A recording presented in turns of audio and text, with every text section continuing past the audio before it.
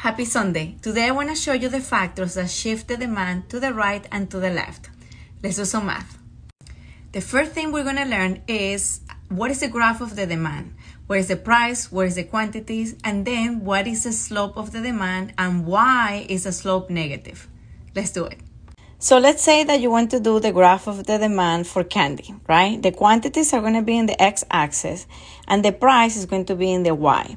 The demand has a negative slope because let's say that the price is 5, you're going to demand 4 units of candy.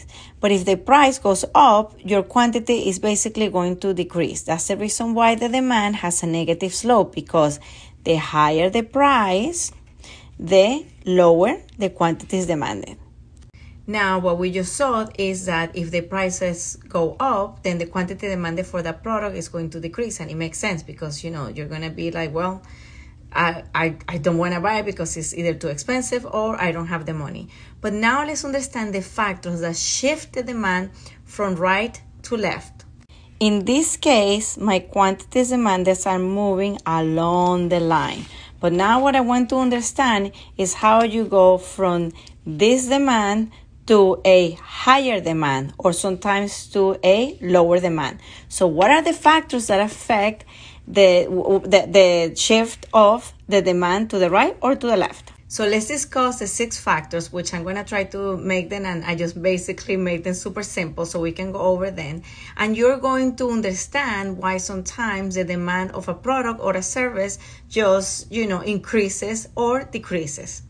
Look how simple. Increasing population, you have more people, you're going to have a higher demand, so you move to the right. The consumer's income, you're making more money, so you can afford more, so that's the reason also why your demand moved to the right.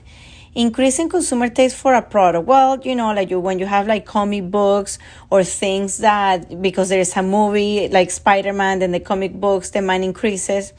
And then you can also have, when you have like, oh my God, something's going to go up in price, increasing expectations in the price will also raise the demand. Like sometimes you will buy a product, let's say like you buy a collectible because you are like, oh, I know like in 2-3 years, this is basically going to increase its price.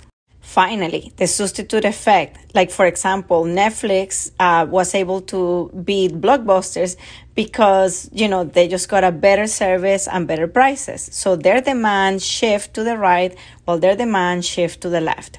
And then you have the complement effect, which is basically, let's say, like the price of peanut butter decreases, then people are going to demand more peanut butter and jelly sandwiches.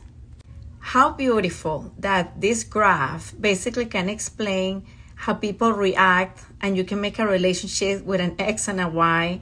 This is the beauty of math, how math can basically describe how people are going to behave. Obviously, not everyone might behave the same way, but most people will behave when you have factors like this. You make more money, your demand shifts to the right.